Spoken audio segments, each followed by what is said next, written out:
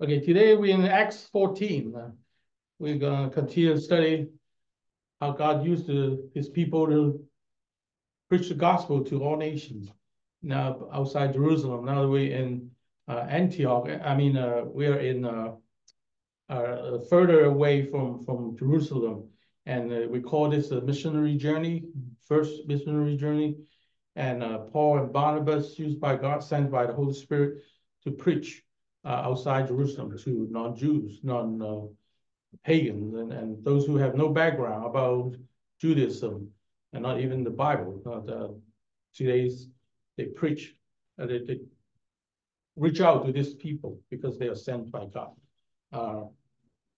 Let's pray first. Dear Lord, we thank you for your word, the revelation for us is reliable, trustworthy.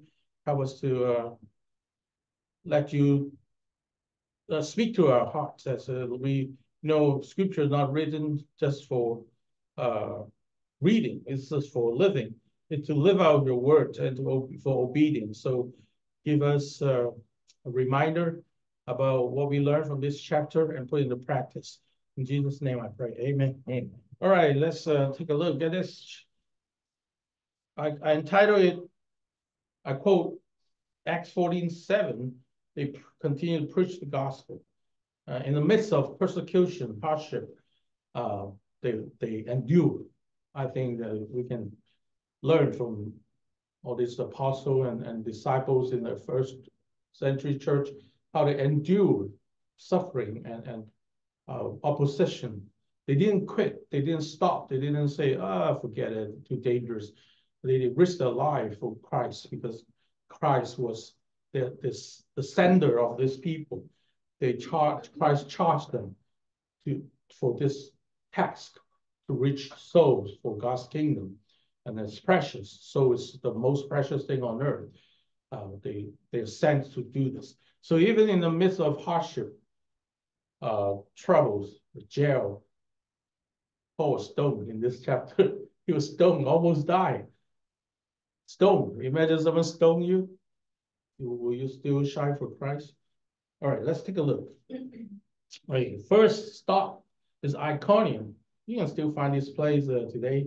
It's a ruin right now. I've never been there, but I know I searched and you can see some pictures there. It's still around. Why don't we ask Leslie to read this section for us? Okay.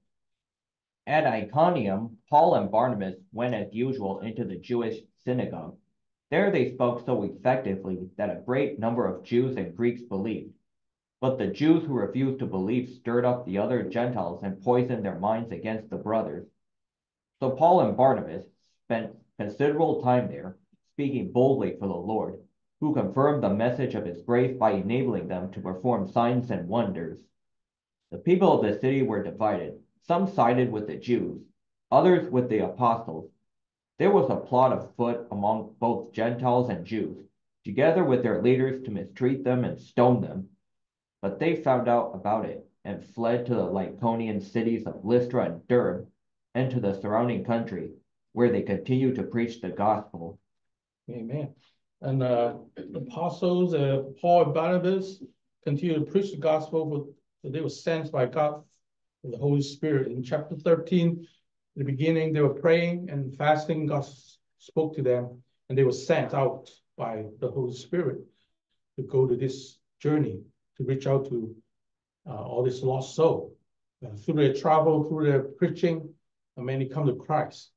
And then meanwhile, at the same time, many rejected Christ and even persecuted them, give them a hard time, going to chase them out of the city. So this kind of this sequence of events happened again and again in the book of Acts. They were obedient, preaching the gospel. Some come to Christ, some reject Jesus, and eventually someone tried to stop them and chase them out of the city. That kind of becomes something they go through a lot.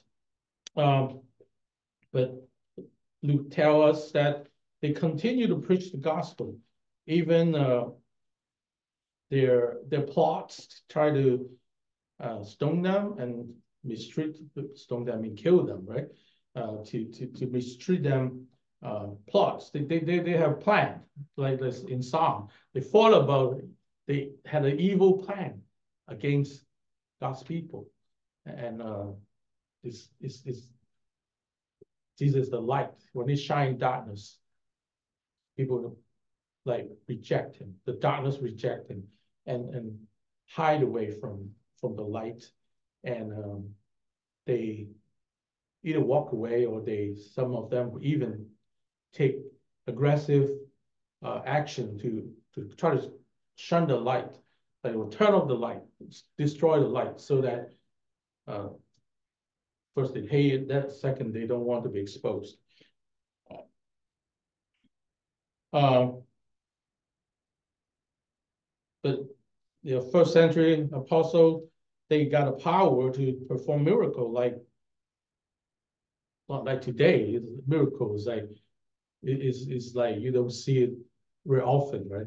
But there are miracles we still believe. But back then it's like these apostles just perform miracle like more frequently than us. Then we find a miracle later. Right, so the first thing I want you to remember is they continue to preach the gospel. Even they try to stone them, try to mistreat them, try to give them problem, they stand firm, they endure. Are we enduring as a Christian? How many years you become a Christian? Sometimes it can become more narrow when you follow the Lord. There are more choices in your life, the more crossroads. Every time you make a wrong decision, it can make us stumble. So we have to be watchful and alert and walking with Lord every day, not just one time. Back in the day you accept Christ that Friday, wonderful. You remember, write down. But that just already in the past. Today, you have to walk with God. Today's Sunday, March 3rd, you need to walk with Jesus as much as you were in the first day you accept Jesus. The whole trip counts. Okay, next. We got a little map here. So this is usually people call it the first missionary journey. So here, start the Christians scattered, people persecuting a lot of Jewish and some Jewish people come to Christ in Antioch of Syria. And in here, God sent Paul and Barnabas out. They don't even know where. Tarsus, Paul is from Tarsus. So Paul familiar with Tarsus. Anyway, but God sent them to us to here and then all the way, many cities. That you can still find these places. A lot of them in Turkey today. If you got a chance to go to Turkey, you may be able to visit it. All right, so today's main event happened in Iconium, and Antioch of Pisidia also a main center there. There are churches there. Okay, let's go to the next one. So you can find this picture on the internet. This is a view of Iconium today. I correct myself. Iconium is not as ruined as here. This Antioch of Pisidia is like the only picture we can find like this. But Iconium is a big city today. But this is not called Iconium nowadays. It's another name for it. But anyway, this is historic. All this thing in the Bible, sometimes people find the Bible is more accurate because we misunderstood what the Bible said. The Bible sometimes talk about that period of time. We call it an event, we call it a historical fact. But after that, it changed. Even the name of the city changes. People say, oh, the Bible is not accurate. But they later find out, oh, actually, Iconium is called Iconium. Back then, a lot of all this fact check about the Bible. The Bible is reliable, and because this is inspired by God. Next, please. All right, and then we have another record of how the apostles move on. Lystra, that because they moved to because they fled to like Lystra and Derbe because they are planning to stone them. So they arrive here in Lystra. Let's continue to read for us. Thank you. In Lystra, there sat a man who was lame. He had been that way from birth and had never walked. He listened to Paul as he was speaking.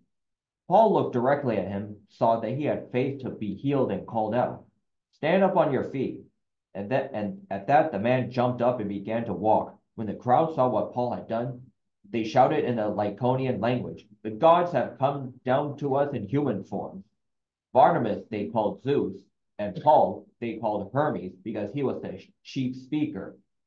The priest of Zeus, whose temple was just outside the city, brought bowls and wreaths to the city gates because he and the crowd wanted to offer sacrifices to them. But when the apostles, Barnabas and Paul, heard of this, they tore their clothes and rushed out into the crowd, shouting, "Friends, why are you doing this? We too are only human like you.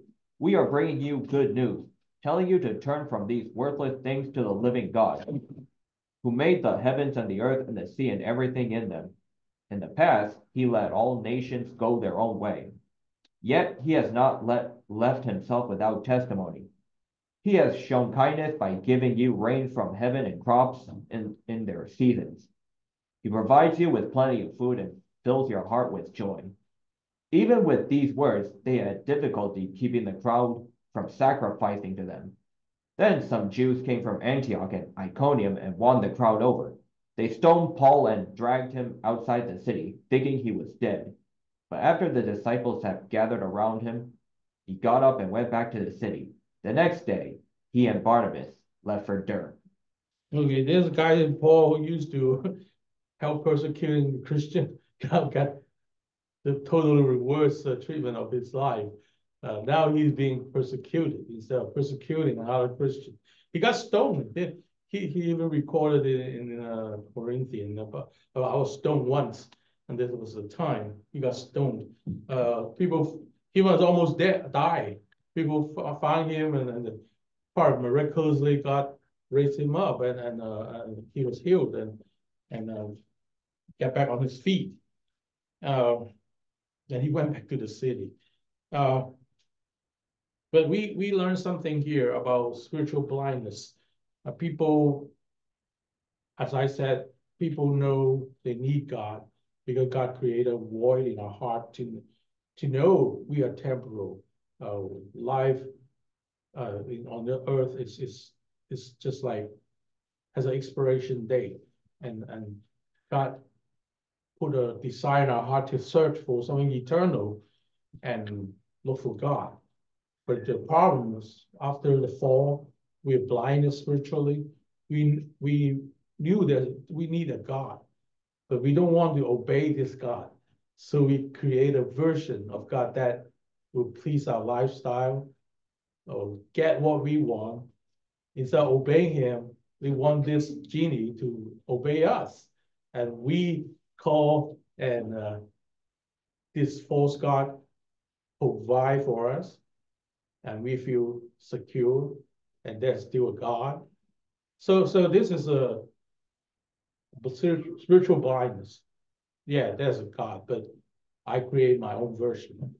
Instead of obeying the one true God, who has his will and his teaching to us, and he has a plan for us. If we don't follow him, we are creating trouble for ourselves.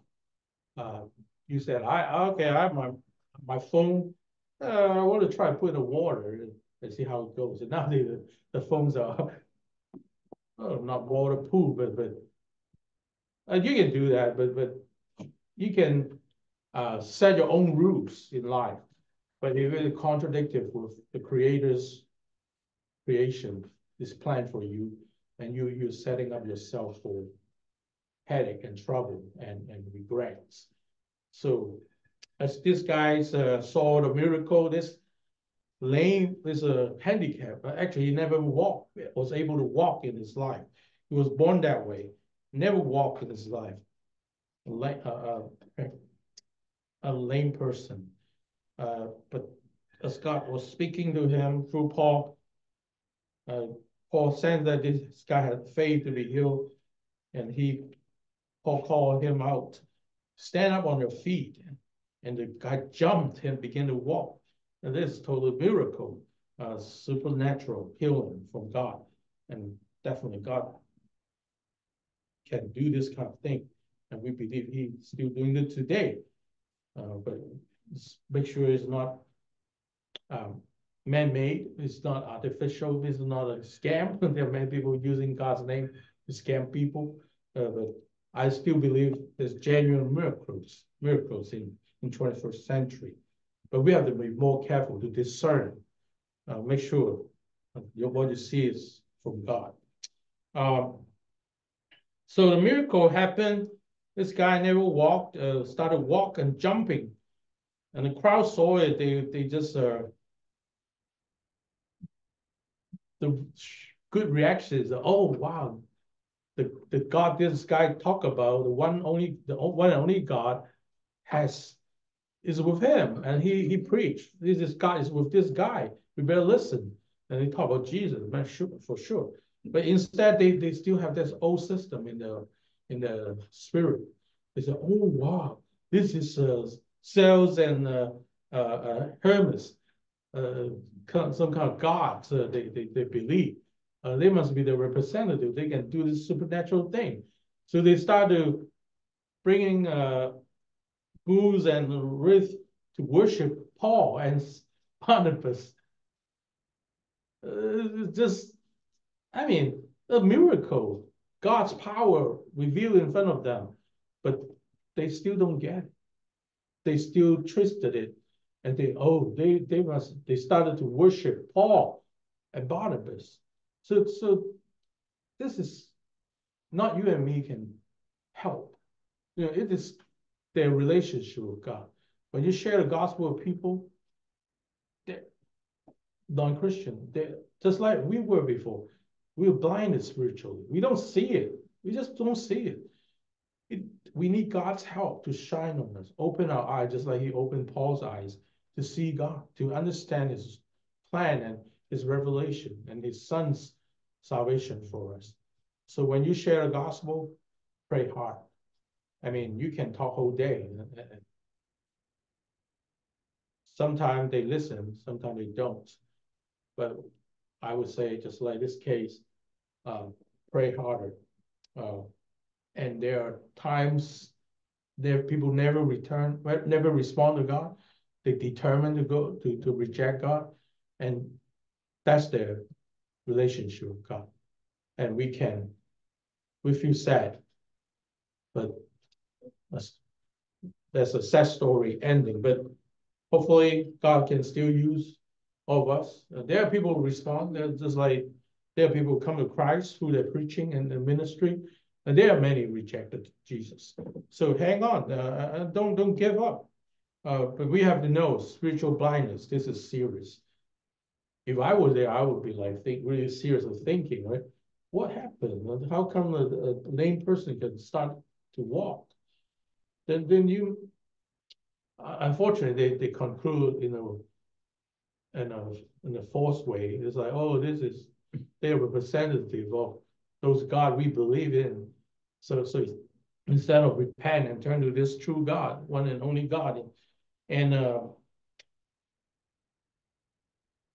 so Paul tries to stop them. That we are only human, like you. Why are you doing this? They refuse to be worshipped. We are bringing you good news, telling you to turn from this worthless thing to the living God, who made the heaven and the earth and the sea and everything in them. he has shown kindness by giving you rain from heaven and crops in the seasons, and provides you with plenty of food and fill your heart with joy. So Paul came down to the level because some of them may not be Jewish. They never heard of the Bible. They never heard of God, Jehovah, Yahweh. So it came down to the level like, okay, you think about God, you don't know which one is God. But I tell you, this is only one God. There's only one God. There are not many gods. That's the truth of the scripture. And the truth we have to receive by faith. People thought there are many gods, so you can choose from. But the Bible said there's only one God. This God's the creator. Create you and me and provide for you, give you food and harvest. That's a indirect proof that there's a God. And well, season you cannot control it. Rain you cannot control it. Weather you cannot control it. There are things in life that you cannot control. And God controls it. You better know him and walk with him. And life is given by him. So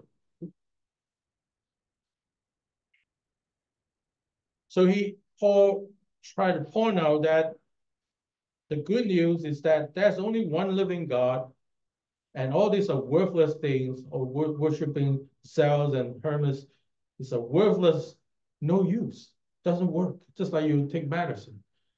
Why are you taking medicine? That's no use, right? Or fake medicine, right?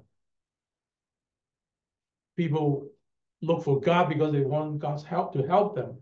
But when that God is false, it doesn't exist and does not work, doesn't have the power, well, why you keep believing in those things? So it's worthless thing, but ask them to turn from, as I said, repent. The word repent happened 9 times plus in the Bible. I'm not in the Bible, in the book of Acts only. That's another sermon, but repenting, turn away from something directional, turn away from sin, turn away from darkness, and turn to God. So turn to Jesus, but turn away from darkness. That's repentance. That's part of the gospel. If you never repent, think about what is repentance. Because when we just say, oh, I agree what the Bible said, but never put into your life and action, and then that faith does not produce a new life, right? That's not a biblical faith. Faith in the Bible is effective. It's life-changing, involving turning from darkness into God, from yourself and your idols to Jesus Christ, the one and only true God.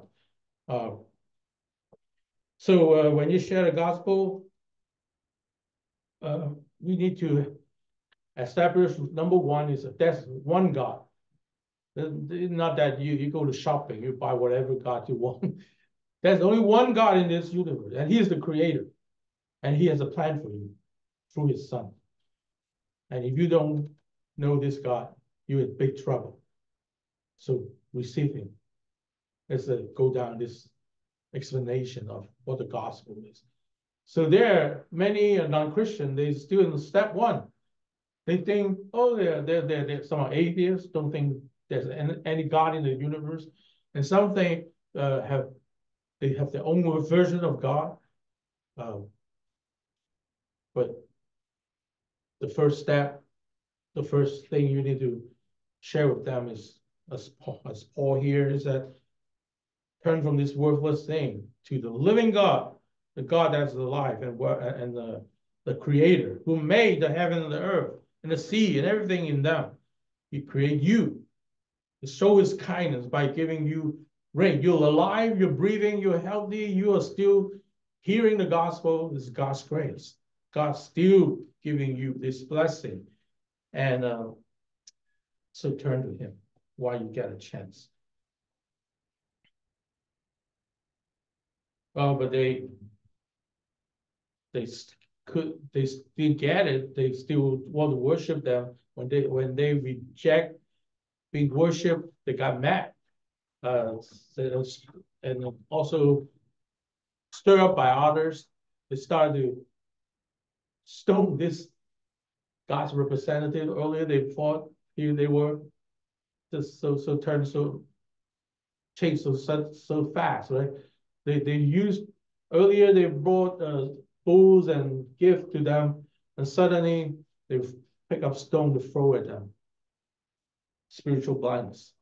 That's hard to share the gospel because of that's the main fundamental reason. It's difficult because they're blind. They don't get it. Well, this is not it's not intellectual. You cannot just outwise them with words and philosophy, and only God can turn someone's heart and change and open their eyes. So we are just co-workers with God. God sent us to impact to these people, but not with our own wisdom, but not with our own eloquency, but with the power of the Holy Spirit. So when you share the gospel, pray hard, pray hard.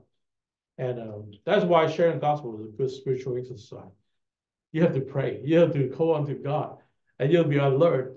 So that's why a lot of churches, so they have mission trip, they have all this thing, is to help us to get a taste of when we're in the front line serving God and impacting the darkness. But we need to call on to God dearly. And that strengthens us and help us to grow spiritually. So share the gospel. It's good for you too. It's good for our walk with God. Spiritual blindness. No, next, please. All right. Okay. Paul was willing to obey Christ even when it brought him sufferings. He endured. He never gave up. This guy, he endured to the end until he died. So went to heaven. That's a good example for all of us. Being a Christian, we have to endure. Our faith has to continue. We keep trusting Jesus every day after you become a Christian. You don't put Jesus on the sidewalk and do your own thing. When you got trouble, you pull him out. No, Jesus wants to walk with us every day. Just like Paul, he was walking with the Lord, especially when he went through a lot of suffering, not because of himself, but because of his obedience to Jesus' calling to him to be Gentiles' lights for the Gentiles, and also for the Jews too. So choose Jesus always, for he's always the right path. And when you struggle in the crossroad, it's like, oh, should I go this way? Should I go that way? When the Holy Spirit tells you this is the right way, it's difficult. You have to let go something. You have to say no to many things, and you have to be. There's a price when you obey Jesus or when you obey God. There's a price tag. Actually, our pastors share about. There was an idol in the past he bought. Was worth a lot of money, but after he came to Christ, he had to throw that away. But that cost a lot of money. That thing was like an antique, but he did it because he knows this is the right path. Even that thing costs a lot, but for denying Jesus, not obeying him, costs more. So willing to obey Jesus always, for he's always the right path. When you know in your prayer, this is the right choice, something God wants you to do, biblical, the Holy Spirit convict you, people around you, godly people suggest this is the right choice, the right path, do it. Because Jesus is always the right path. You always find blessing at the end of that road, to that decision. That's my experience in life. When I pick what God guided me to do, I see blessing. Even temporarily, I don't know whether it's good or not, but in the long run, I see God's blessing. If I pick my own flesh and blood, my human decision, and without obeying his prompting, I run into trouble. My heart is not settled. I have no peace. I'm just doubting, worrying, frustration, confusion, very bad path. So more and more I learn, even on the surface, look hard, is a difficult, but to pick Jesus. He's always the best choice. Satan wants you to go the other way. Follow Christ is the best way. It's the best way. Paul experienced so much after he became a Christian. He used to persecute people. Now he got stoned. In 2 Corinthians 11:25, 3 times I was bitten with rods. Once I was pelted with stone. Once, that's the time. 3 times I was shipwrecked. I spent night and day in the open sea, constantly on the move. And verse 27, I have labored and toiled and have often gone without sleep, have known hunger and thirst, and have often gone without food. I have been cold and naked. Besides everything else, I face daily the pressure of my consumptive churches. Who is weak and I do not feel weak? Who is led into sin, I do not inwardly burn. That's the pastor's heart when he saw his people getting weak and some of them involved in sin. It troubled his heart. So spiritually, emotionally, physically, Paul went through a lot because he was called to do God's will, to preach the gospel, to pastor the church. And that cost him. That cost him. All of us who want to serve God, who walk in God's way, doesn't mean it won't cost you.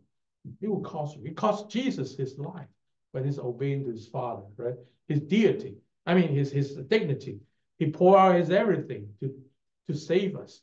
But we spit on him, we beat him up, we put a crown on his thorn of crown on his head, and we nailed him on the cross. It cost him tremendously. When you serve Jesus, it costs. Sometimes costs tremendously. But it's all worth it. It's all worth it. And that's the best choice in the universe. To follow the Lord, obey him, even in the midst of persecution, endure, endure, and endure. Keep on going. Have faith in him. So, Romans, he said, if indeed we share in his suffering in order that we may also share in his glory. 2 Timothy, remember Jesus Christ, raised from the dead, descended from David. This is my gospel, for which I'm suffering, even to the point of being chained like a criminal. But God's word is not chained.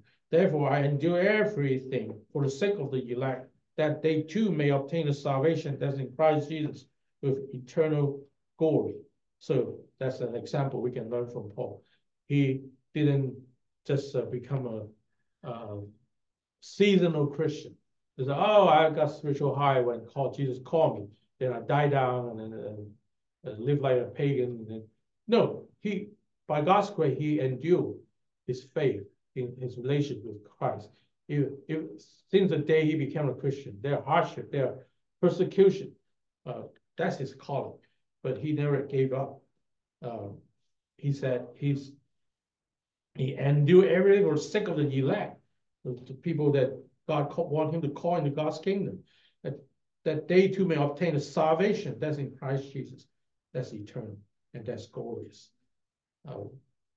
Lord, set Paul's example in the heart to imitate this apostle, the way he lived, the way he took God seriously and his endurance. Next, please. All right, let me read it. Then in the last section, they preached the gospel in that city, won a large number of disciples, then they returned to Lystra, Iconium, and Antioch, strengthening the disciple and encourage them to remain true to the faith. We must go through many hardships to enter the kingdom of God. They said, Barnabas and Paul and Barnabas appointed elders, leaders for them in each church, and pray with prayer and fasting, commit them to the Lord, in whom they have put their trust. After going through the Pisidia, they came to Pamphylia, and when they had preached the word in Perga, they went down to at Italia. From Italia, they sailed back to Antioch, so back to their home church, where they were sent. Where they have been committed to the grace of God for the work they have been now complete. Praise the Lord, they complete their journey.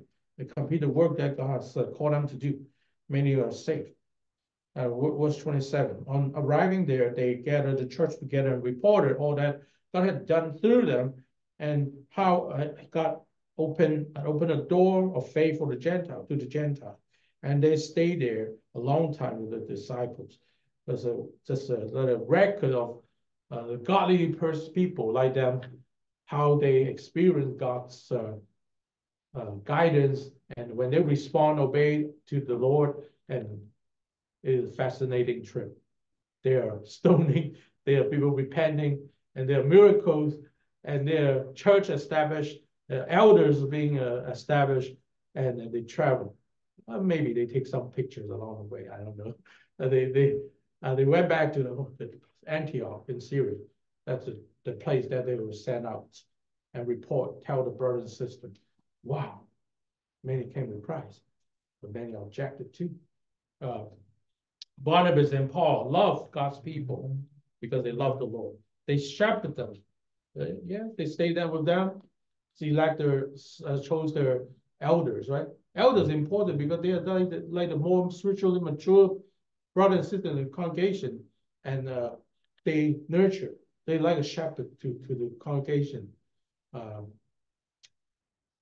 Imagine there's no pastor in the church. Imagine I disappear, and I don't know, Ben will come to preach for us, and William, and God put us here for a purpose.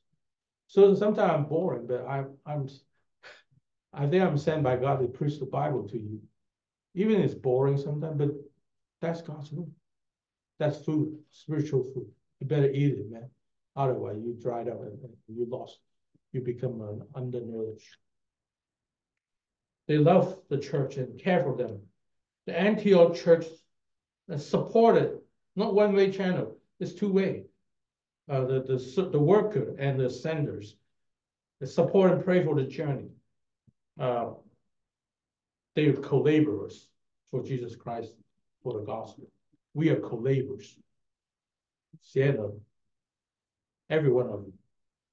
We are co-laborers.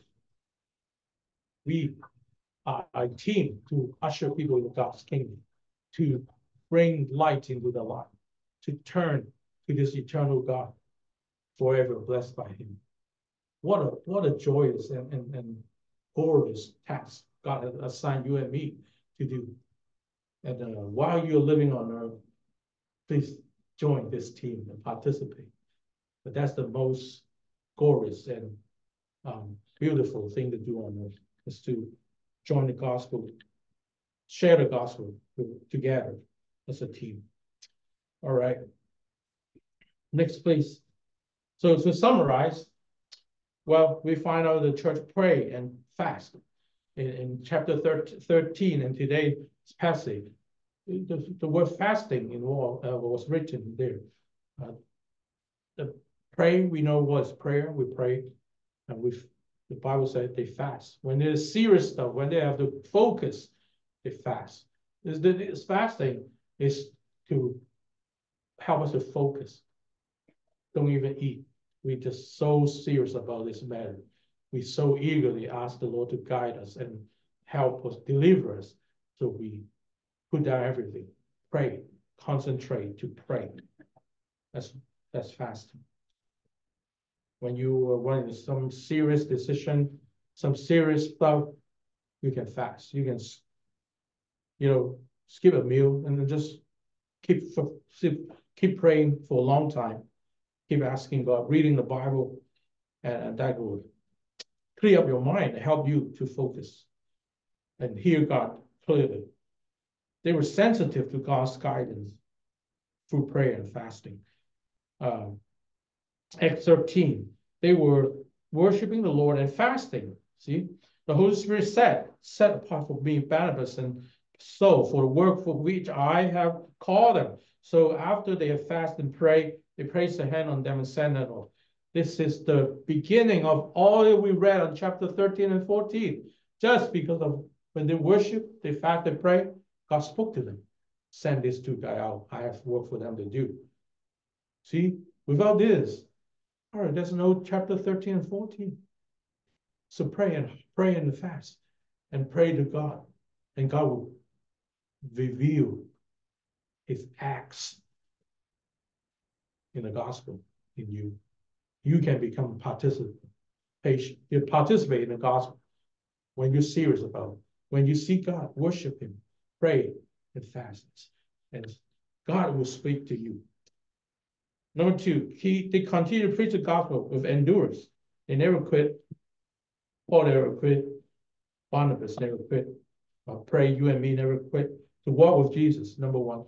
And number two, to serve him, to share the gospel with people around us. There are tons of people around us that are lost in sin. My relative, Shirley's relative, I'm sure you have some relative never come to Christ, co-workers, good friends, people you love. Well, there's a chance. Better witness to them. They will regret forever, and you will feel bad for a long time. Continue to preach the gospel. They kept obeying God even when there was persecution. God was their strength. That's why. And they didn't give up in the midst of hardship, of opposition. You read more and more when we study the book of Acts. There are many, many persecutions. And our persecution, maybe our laziness and our indifference and our materialism and existentialism, all these things kind of hinder us to really active, to obey and serve the Lord wholeheartedly. Number four, they returned to the sending church to report to what God had done. There's a teamwork here. The sending church praying for them, and they would like the spearhead, they impacting the darkness, and they serve the Lord together. We need co-workers. And this is the example for us today in sharing the gospel of Christ.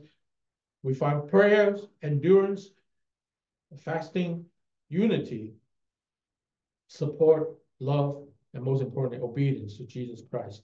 When you obey Jesus Christ and I obey Jesus Christ, we are a team. We are the best team. 1 Thessalonians, Paul said to them, that's the gospel. For they themselves, the testimony tell us that how you guys turn to God from idols to serve the living and true God and to wait for his son from heaven, whom he raised from the dead, Jesus, who rescued us from the coming wrath. And then the gospel in a nutshell. And you turn from idols, false God, to serve the living God and true God, not falsehood, not dead God, living and true God. There's only one you can find. And to wait for his son from heaven, who died for us and raised again, and rescue us from the coming wrath. Because that's judgment. Gospel is not an option because gospel is necessity. It's important. When you reject the gospel, you reject life. Because one day when you die, you're going to face God. When you reject the gospel, you reject life. There will be judgment. As the Bible said, wrath, coming wrath. Wrath is anger, judgment. God hates sin so much. You're going to judge. Just like you put a crockle in your pot, in your congee. You cook a bowl of congee.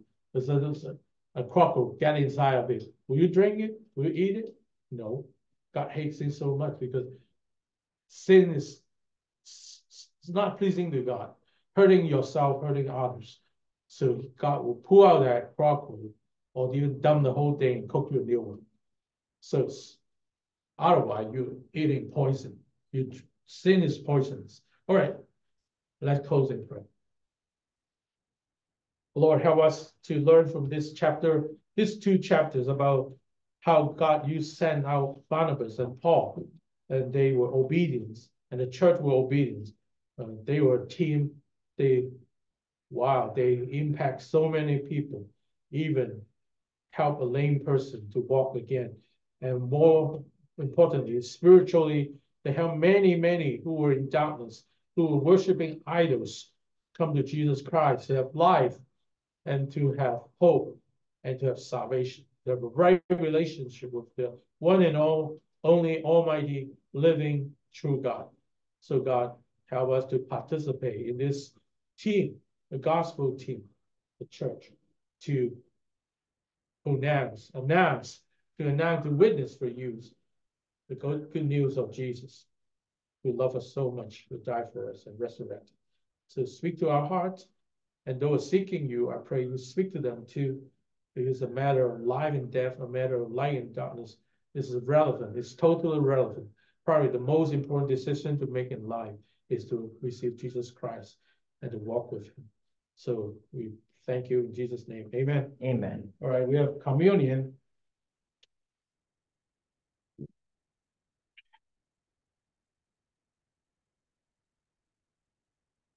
Let me read the Romans 1:20 to you. For since the creation of the world, God's invisible qualities, God is invisible, we don't see him, but we see his creation.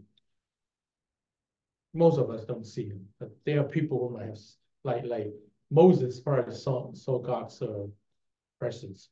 And anyway, for seeing the creation of the world, God's invisible quality, that is his eternal power and his divine nature, having clearly seen, being understood from what has been made through his creation, so that people are without excuse. And as Paul earlier said, he is the creator, create you and provide you with season and food and bless you. You know, through the creation, we know God's nature. It goes to his divine nature and his eternal power. You like animals? I don't know. I like dogs and cats. Leslie like dinosaurs. And sometimes I see those dogs. We always love Dachshund because we have Dachshund. You know, God. I think God created all these animals. Life is given by God. You know, life itself is a miracle. You know how little animal interact with the owner, and they poo, they walk around and smell stuff. This is no scientist can create something like that. Maybe 20,000 years later, who knows? But God already did it. And you don't believe him? And he is the wisest and most creative and most loving. When you see a little puppy, I see God in the little puppies. Because I see life, and no one created life except God. And God put that cuteness and features in that animal. That's no one can do. That must be God. Anyway, next.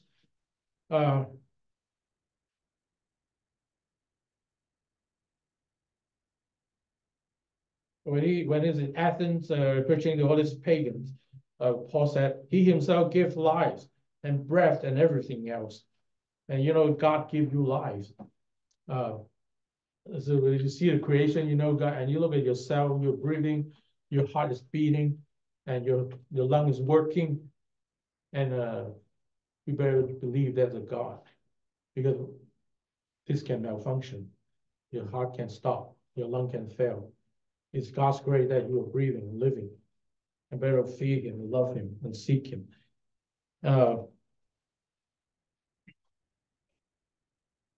Okay, let's read 1 Corinthians 4. I received from the Lord what also passed on to you. The Lord Jesus, on the night he was betrayed, took bread.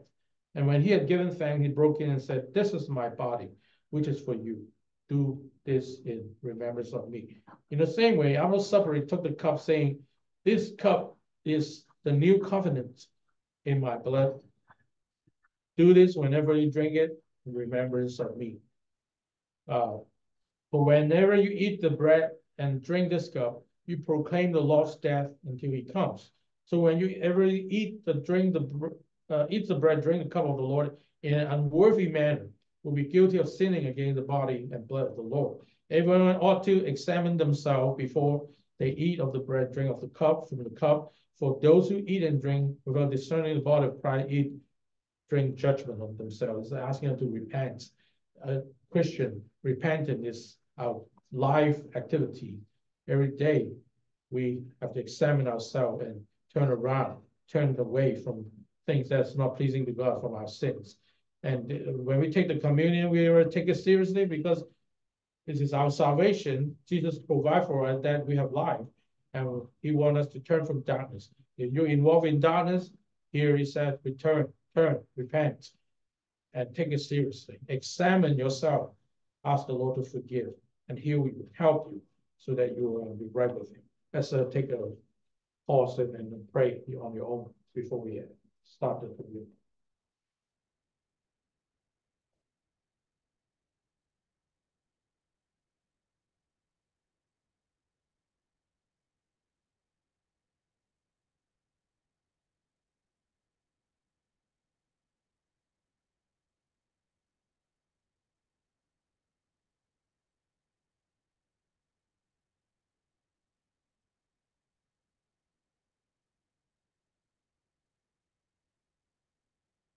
Our loving Heavenly Father, thank you for your grace for us. While we were yet sinners, you sent Jesus to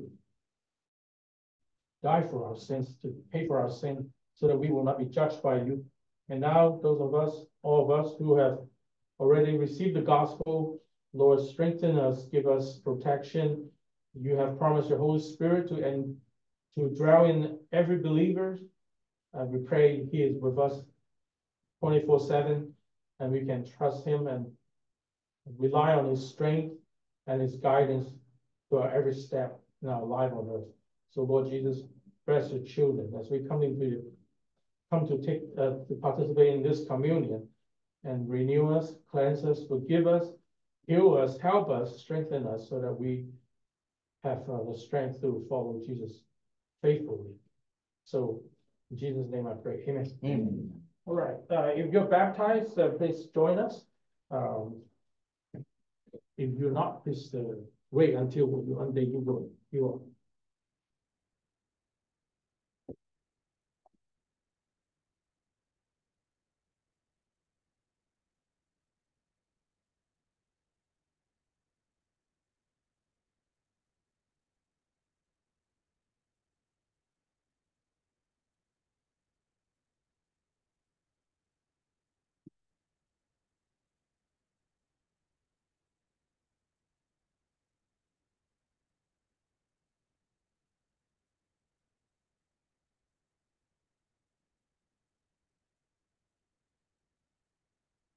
Remember, Jesus said, "I'm the bread of life. If you don't eat me, you perish." And that's his salvation. We take his atonement for our sin. He died so that we don't die. So let's do it in remembrance of Jesus. And he said, this is the cup, the new covenant.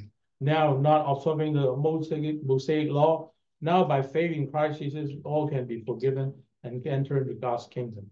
Let's take this to remember.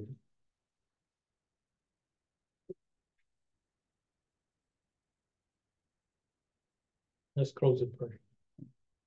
Heavenly Father, we thank you that our Lord, that Jesus suffered so much for us, and challenge us to follow his example. When we obey the Lord, when we obey you, there might be challenges, there may be hardship, there may be cost. Help us to endure it and willing to pay, because obeying Jesus is the best choice in life. So help us learn from Paul and the church, and give us a charge to bring the gospel to people around us. So may the grace of the Lord Jesus Christ, the love of the Father, fellowship of the Holy Spirit be with you. Amen. Amen. Thank you.